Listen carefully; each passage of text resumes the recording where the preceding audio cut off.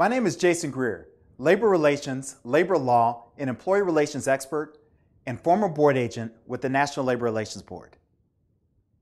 Employers constantly ask me what they should do if they receive notice that a union has filed a petition with the labor board to hold a secret ballot election to determine whether or not the employees want to join a union.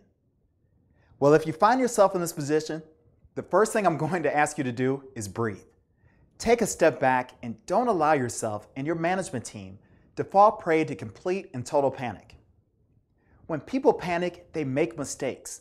And at this juncture, the worst thing in the world are mistakes because you will commit unfair labor practices, which will only serve to sabotage your efforts because unfair labor practices can delay this whole process for months at a time.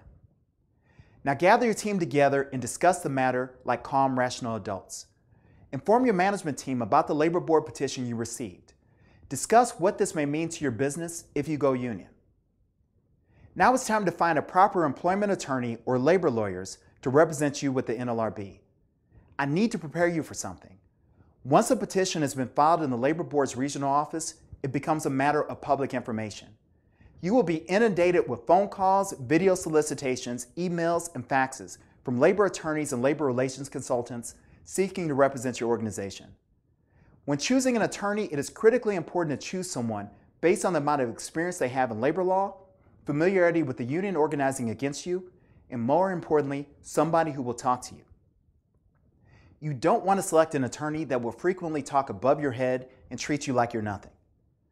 If you elect to work with a labor relations consultant to manage your union avoidance campaign, choose someone who will fit well with your employees and managers in terms of temperament and style. This has to be someone who will have the best interests of the organization at heart.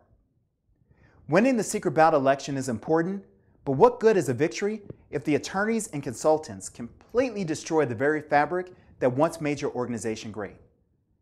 A labor relations campaign is a marathon, not a sprint. There will be some days in which you feel like the employees are solidly with you, and other days you'll feel like everyone hates you. The key is to adjust your expectations.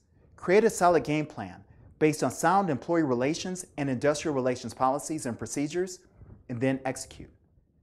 If you have any questions or need assistance, please feel free to reach out to me. It will be my honor and pleasure to assist you in any way possible. To learn more about labor relations, visit GreerConsultingInc.com and pick up my free special report, The 5 Steps to Reducing Lawsuits, Bad Press, and Drama in the Workplace.